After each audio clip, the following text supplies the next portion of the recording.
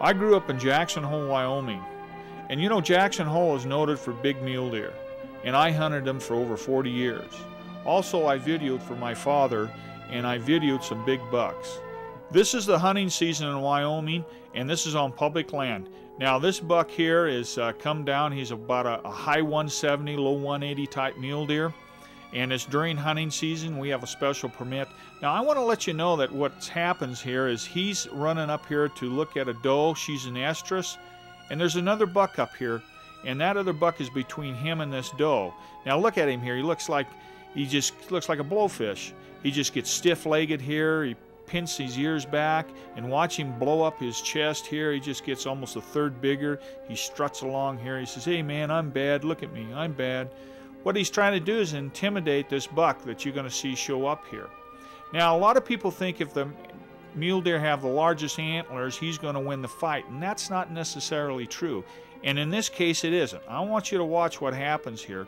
This other buck that's going to come in on the right here is a younger deer. He's probably only 4 years old. He probably is 50 pounds lighter than the buck on the left, but his antlers are wider. They're not necessarily bigger, but they're wider. Now let's watch this, what happens with these two bucks as one keeps the other away from his doe. Look at the one on the right, says, "Don't you come any closer." Now watch what he does right here. Now watch the buck on the right here. Now watch him.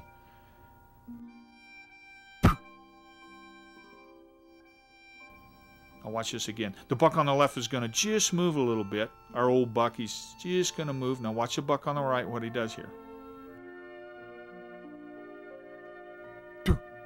He's spitting at him. He's actually spitting at our buck, saying, "Don't you come near my doe." Well, our big old buck here, he's been down this trail before. He just said, "I'll just circle right around this buck." And so that's what he's doing. Now watch the younger buck follow him. And right here the younger buck's thinking, "Hey, I got him on the move. He's running away from me. I've got him. He's leaving." Right here the light goes off in his head and he goes, "Wait a minute. He's between me and my doe." Now watch what he does. He starts running here. He says, "Hey, come back here." Well, our old buck, he's had enough of this. He spins around right here, and the two of them get it on right here. Now watch what happens when the two of them get together. Go right here, and he gores him right there. See how he gores him in the shoulder? Ouch, ouch, ooh. Because his antlers were wider, he was able to gore him. Now watch our younger buck go, "Man, my head hurts from doing that. Ouch, ouch, ouch." And the old buck, he looks at me like, "Eastman, you didn't see that, did you? You didn't see me get whipped." And then he spins around here and says, "Man, I'd sure like to get up there and get friendly with that girl there, but I don't want to go through this again." Out on the winter range, I come up on another buck, and you noticed here he's got his eye put out fighting. He was gored in the stomach. I missed the fight. I am 70 feet away. He doesn't see me because he can't see me. Let me call right here. Notice here, his one eye's been punched out. And when I come up on him, if I'd come up 5 minutes earlier, I would have got him fighting a buck. And the buck that whipped him was only like a 150 deer. Now this is a public land buck that's found in the high country. Let's look at him the next year. He did make it through the winter. This is what he looked like the next year. He blew an antler off. You notice there he has his cheater. But you want to know something? That year right there was the last year. 2 weeks later he died, winter killed. But he was able to pass his genes on.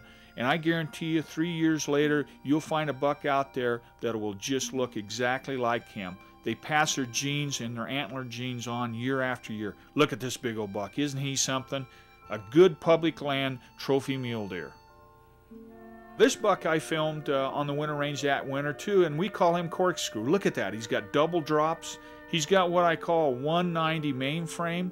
He's 30 inches wide. When he turns here, you'll see he's got a 6-inch cheater hanging off one side of his rack. But what makes this buck so unique is he's got those two double drops, and the one corkscrews down, and I call him Corkscrew. You know, he came back on the winter range last year, and he never had those double drops. He did have that long cheater, but he just eliminated those drops, which is too bad. This is also another public land buck that's found and is hunted on public lands. This is during December, and these bucks are down rutting, down on their winter range. Just a real nice trophy mule deer.